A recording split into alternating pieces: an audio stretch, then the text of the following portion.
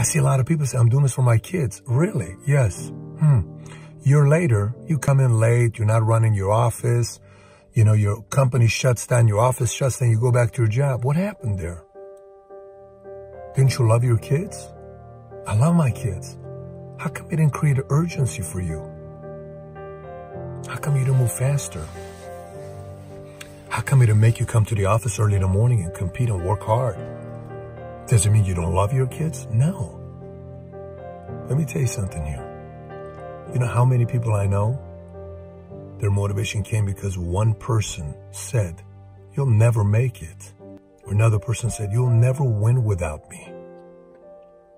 Or a dad left at the age of 7, never came back, and called back once you started winning. You know how many stories there's like that? Or a mother told a child, you'll never succeed in life. Those are the things that moves people. It's very easy to say, oh my gosh, it's only for the people I love. It's not how it works. It's not how it works. I just made a list of 50 names on what moved them.